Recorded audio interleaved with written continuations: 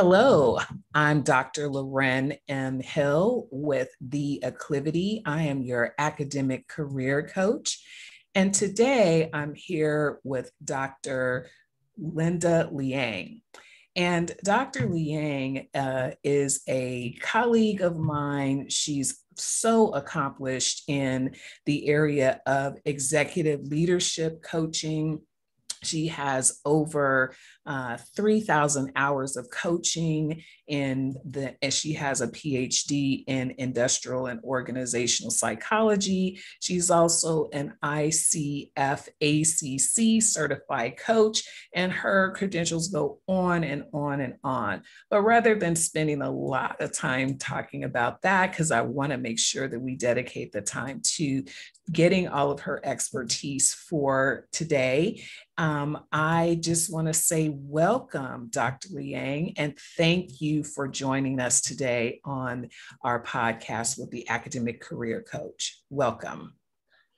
Thank you so much, Dr. Hill. I'm delighted to be here.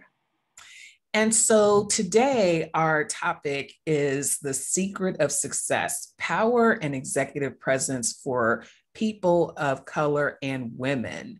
So Dr. Liang, you are very accomplished in this area. You've authored articles and you've done a number of studies.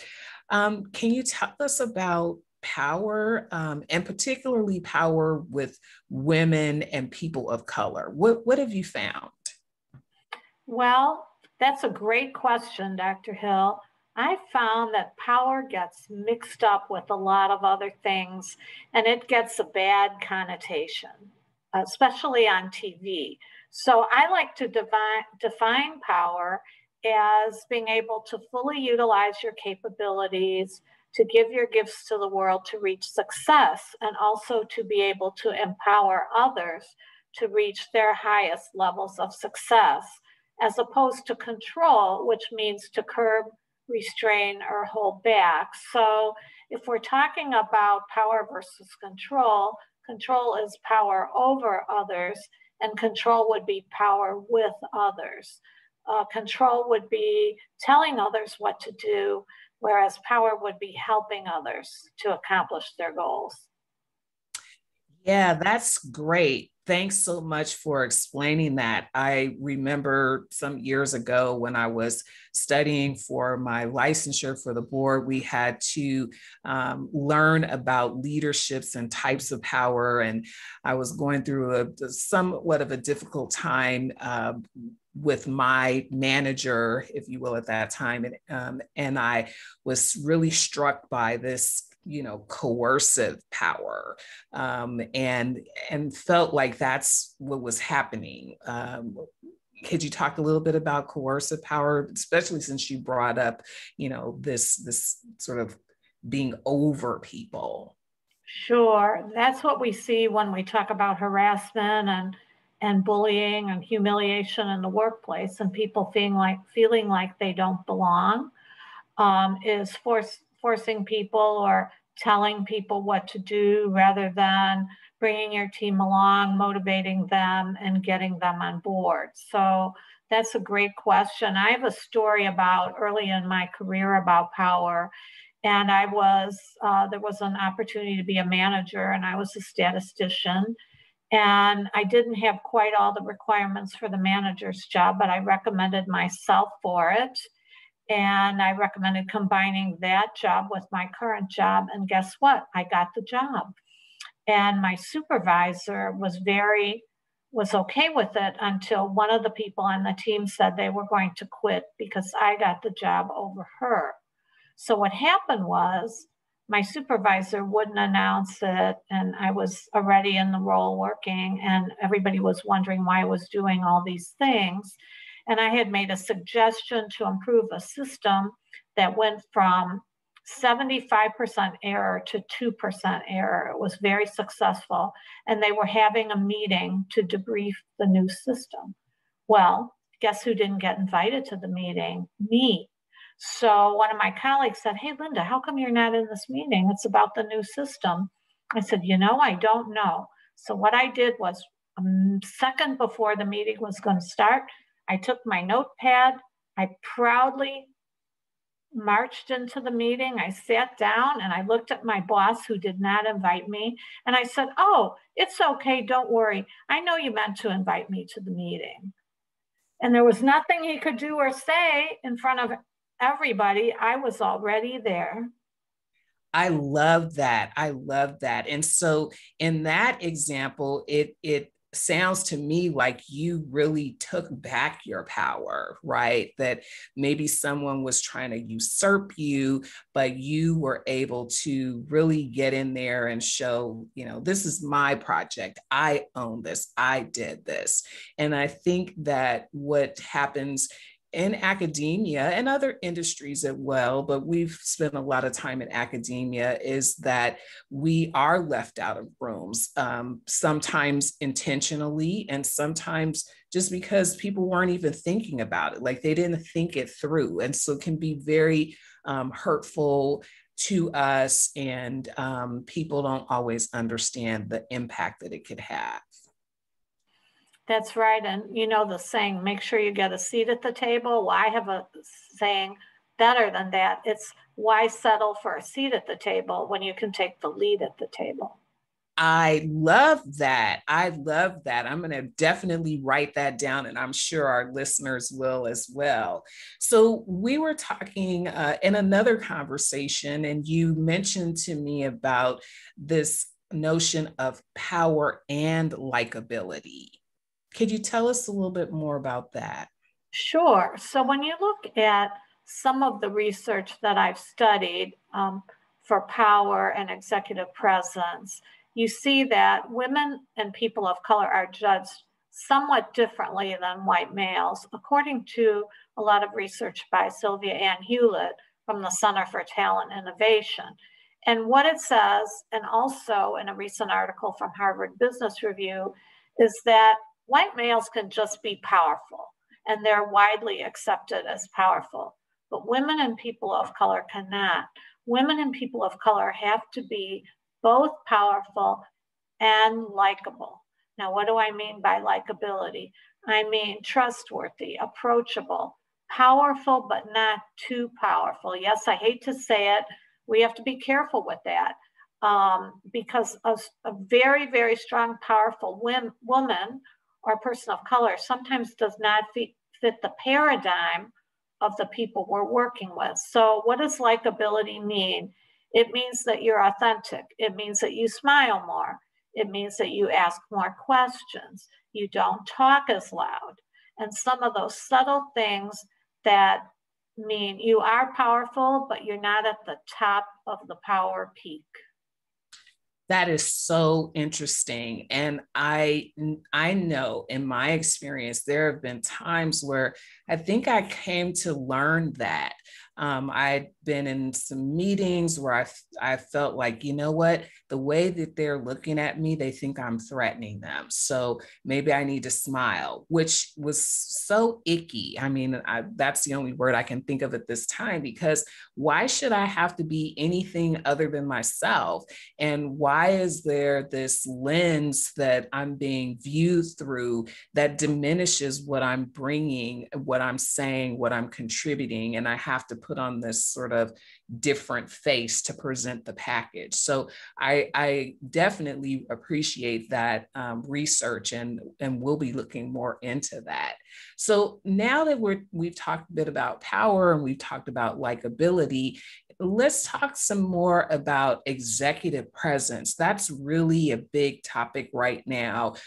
Been reading about that. I see it more and more. You mentioned the Harvard Business Review. It seems to be all over. So in terms of what we're thinking about in terms of leaders and leadership, and we all are leaders in some way or another, whether you have a dean's position, a chair's, provost, or even if in your own community. Tell me about this executive presence and how that sort of shapes out for people of color and women. I'd be happy to. Well, according to the research again by Sylvia Ann Hewlett, there are three components of executive presence. It's gravitas, communications, and appearance. And first, I want to explain a little bit about what executive presence is besides those two components. So when we think about being successful, we think about performance, right? We think about, oh, I got the project done on time at a high quality. I delivered all my deliverables. Well, success is not just performance. Success is heavily dependent upon your reputation or how you come across to others, and that is executive presence. Have we ever run into someone who can talk a great game? They're very personable, they have charisma, they're optimistic, but they don't have the performance, but they get the promotion instead of someone else. Why? Because they have the reputation in the organization. So executive presence is our reputation with others. It's how we come across to other people. And gravitas is the first part, it's 67%. And that's our charisma. How do we hold ourselves when we walk into a room? Do people want to get to know us? Are they drawn to us? Do we keep our commitments and do what we say? Do people look up to us and want to follow us as a leader? That's gravitas. The second part, communication, is, are we authentic? Are we honest? Are we clear? Do people trust us? And the third part is appearance. And it doesn't mean, of course, you have to look like a movie star. What it means is that you're polished looking, you're contemporary, you exude energy and passion about what you do, you're neatly dressed, neat in appearance, and you seem credible and likable. So those are the three components of executive presence. And often, to be successful, we focus on the actual performance, doing the tasks of the job, and we don't focus enough on our reputation.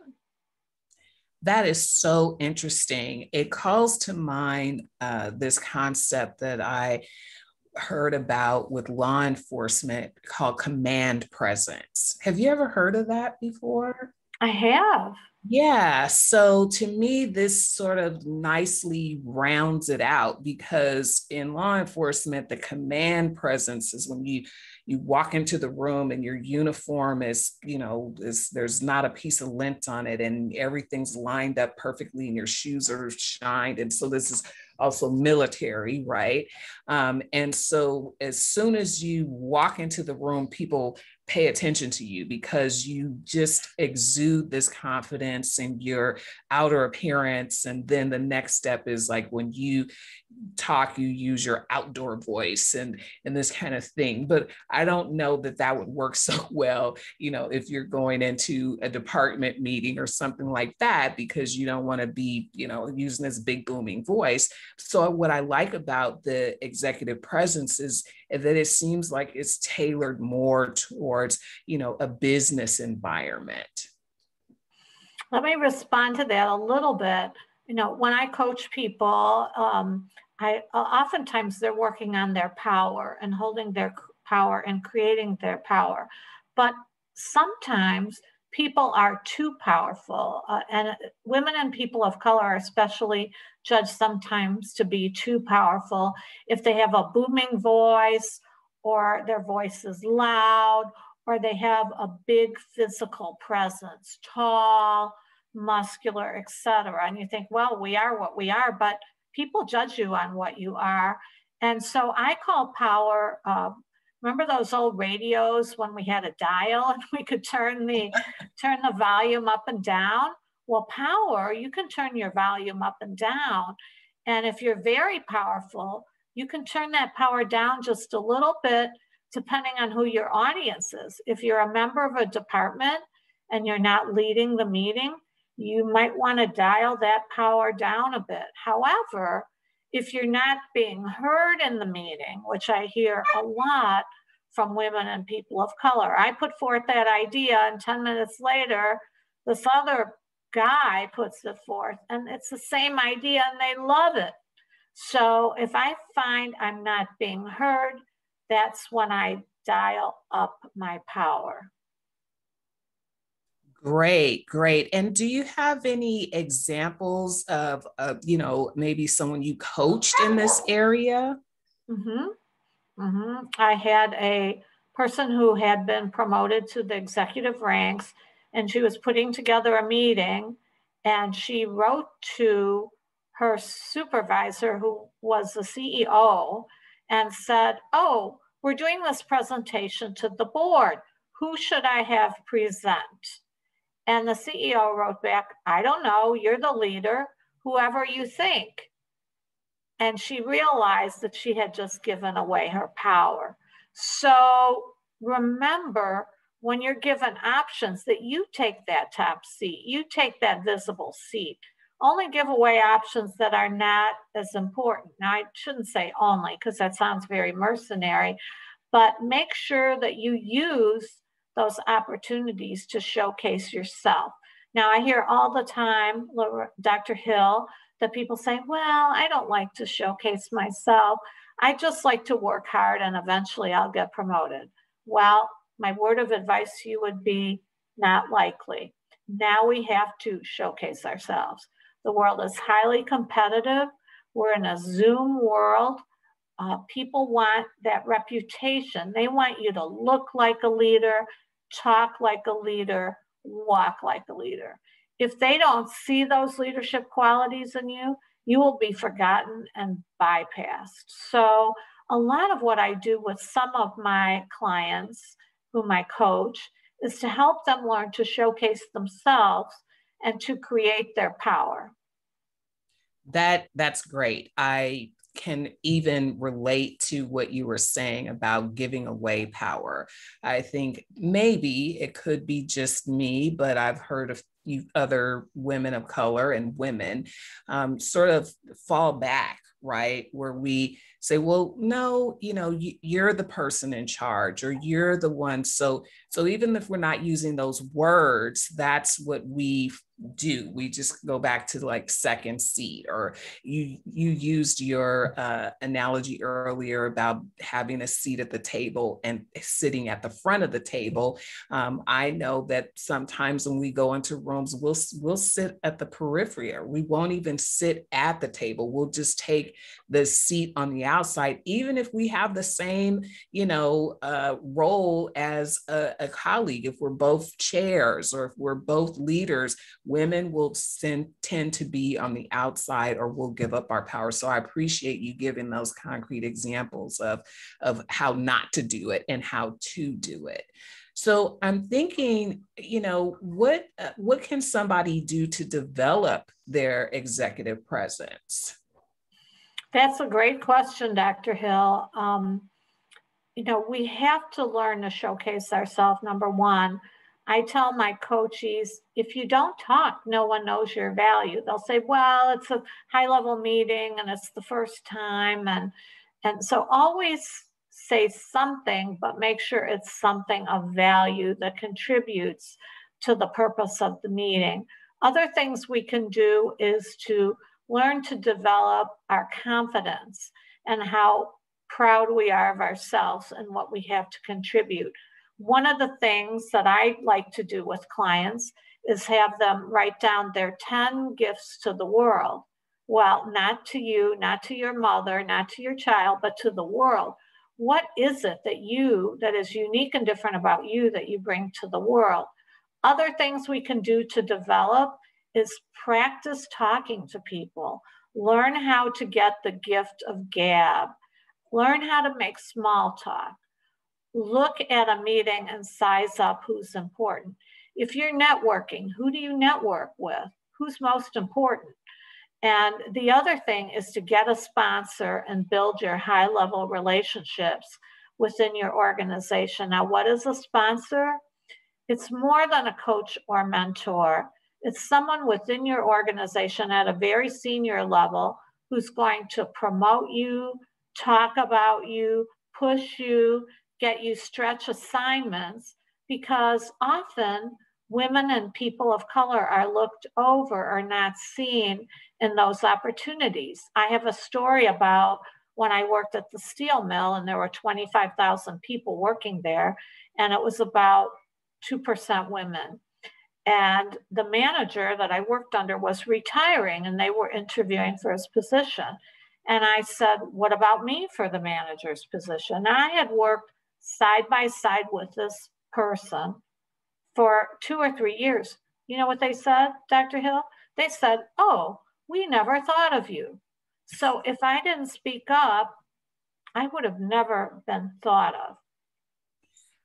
That is one of the things that I have just really come to respect about you, Dr. Liang, is how you are willing to put yourself out there, how you have shown us how to give ourselves our own voice, right? Or how to use that voice. And so your examples of things that you've done throughout your career and how you coached other people in their career about executive presence, the difference between power and, control, and how we need to really know about these different concepts so that we can dig deeper into them and into ourselves and use them and be able to identify what is useful, what is not useful, and how to really help ourselves elevate. So I also heard you say that you use a lot of research, and I know because we've worked together before that you use a number of assessment tools. Can you tell us if there are any assessment tools out there about executive presence, or what could I do if I wanted to look at myself in this area of executive presence?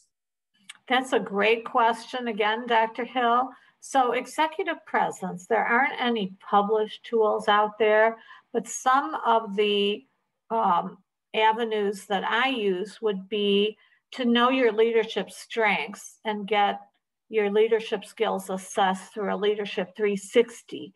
And that's something where you get feedback about your leadership from your supervisor, your peers, and if you have them, your direct reports. And it's candid, anonymous feedback about how you lead. So that's number one. Number two would be to work with a coach who can help you to measure your executive presence. How do you come across when you're giving a speech? How do you handle conflict? What do you do when you need to push back? And I've heard a lot of individuals say, I hate conflict, or I don't want to push back.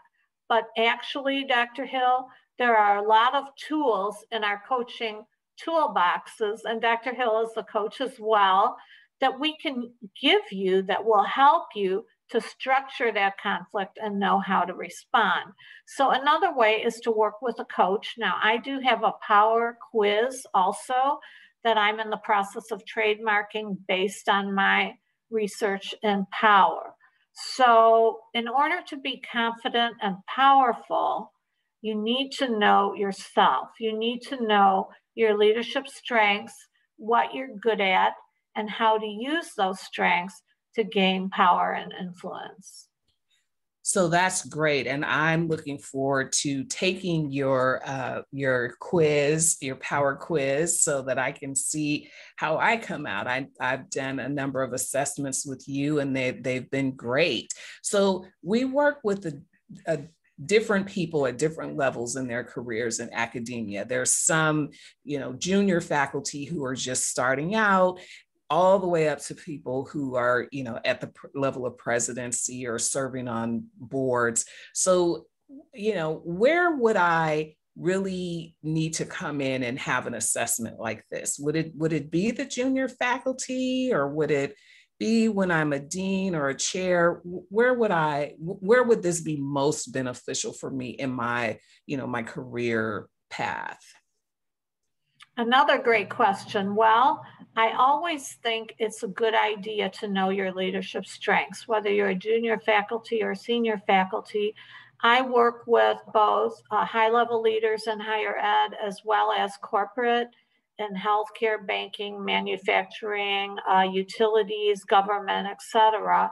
So, number one, I always think when we look at the emotional intelligence model, which is part of executive presence. And emotional intelligence is knowing your own emotions and recognizing the emotions of others to help you to be a better leader. So it's always great. The first step of emotional intelligence is self-awareness. So if you're starting out, whether you're an entry-level leader, and everybody is a leader, even an individual contributor in some way. So I always say at first, it's great to know what your leadership strengths are. So I would recommend an assessment on your strengths. There are the other pieces of executive presence, emotional intelligence. There is an assessment for that. There's the DISC profile, which measures your communication style. So if you're having difficulty communicating with someone on your team, for example, you seem to bump heads, or even with your supervisor, you're not on the same page, or you're thinking, what just happened in that conversation? It's typically a difference in communication style. And what the DISC profile does, it allows you not only to know your own, but to be able to interpret others' behavior, to know their communication style, so that you can adapt your style to their style and be more successful in your communication. And I have some other assessments as well. One is a conflict style, and that's if you're meeting a lot of conflict in your team or at work, that could be helpful. And also a change leadership style, intelligence quotient. We're all going through rapid change and having to be agile and responsive at work. So knowing your change leadership style is often helpful. That's great. And I really appreciate you sort of underline the statement about you could be a junior faculty, new in the career space, wherever you are. And it's still good to have an assessment, even beginning with the emotional intelligence, because you could be tasked with a project, or if you're working with a coach or you're trying to strategize how to make yourself more visible where you are, you can volunteer for a project. And so with that project, you're going to be working with, other folks, even if it's just 2 or 3 of you. So knowing your emotional intelligence and your leadership style so that the task can be completed successfully. And then you end up with some people who will be able to support you later down the line, right? Right. And if I could jump in for a second, especially in higher education, I've been a department chair and an interim online dean. And you find that, and I currently am working on the 5th grant for professors in STEM education. And these are people of color with PhDs in IT, physics, and so forth. Very, very intelligent and capable people. And they don't know their leadership strengths. Why?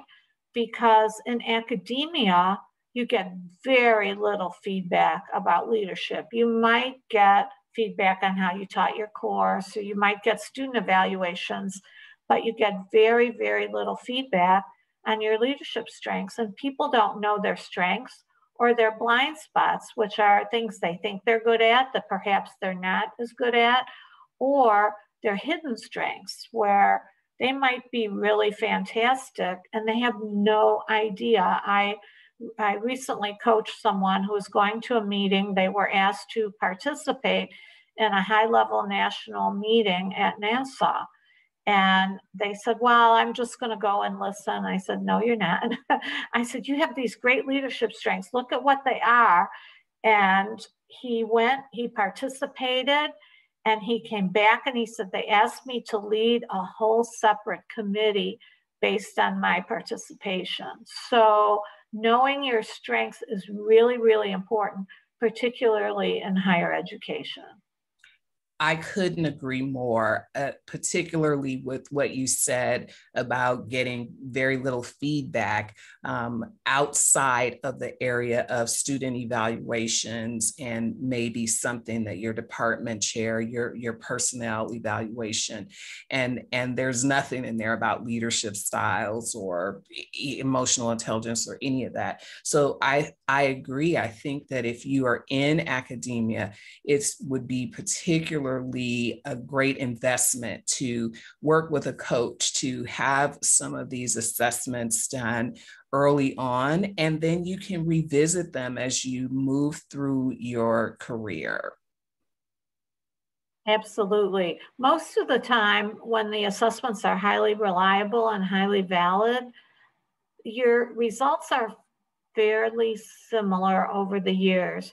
However, if you do change a leadership role or the culture of your organization changes, let's say you go from a slow, sleepy organization to a fast-paced, cutthroat, highly competitive, you may shift your leadership style somewhat, or you may use your strengths differently. Great, great. Well, this has been such a rich conversation today. We've learned so much about power, executive presence, the difference between power and control, some types of power, how we can adjust our presence in the room, and how we need to adapt. How we may need to adapt given the audience. So thank you again, Dr. Liang. And how can people reach you? What's your website? Great. Thank you, Dr. Hill. I so appreciate the opportunity to be with you today and to have this conversation with you. I hope that going forward, the people that listen can take some kernel or nugget of information and use it to help catapult their own careers. So my website, the name of my business, again, it's Linda Liang, and the name of my business is Organizational Resources. So the website is www.orgresources.com. Again, that's www. And it's ORGRESOURCES.com. And my email is Linda, Linda, at orgresources.com. And I thank you so very much for this opportunity today. You're very welcome. And we will provide a link to your website so that folks can get in touch with you in case they didn't have a pen or pencil handy. So don't worry about that. We will provide that for you. And we want to thank you again for joining us today at the Academic Career Coach with Dr. Loren M. Hill. We hope that you enjoyed this talk today. Please like and share and subscribe to us. And we can be reached at www.theacclivity.com. Looking forward to meeting with you all again next time in this same space. Thank you again, Dr. Liang. Thank you, Dr. Hill. Everyone have a great day. All right. Take good care, everybody. Remember to like, share, and subscribe.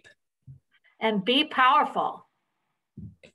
That's right. Be powerful.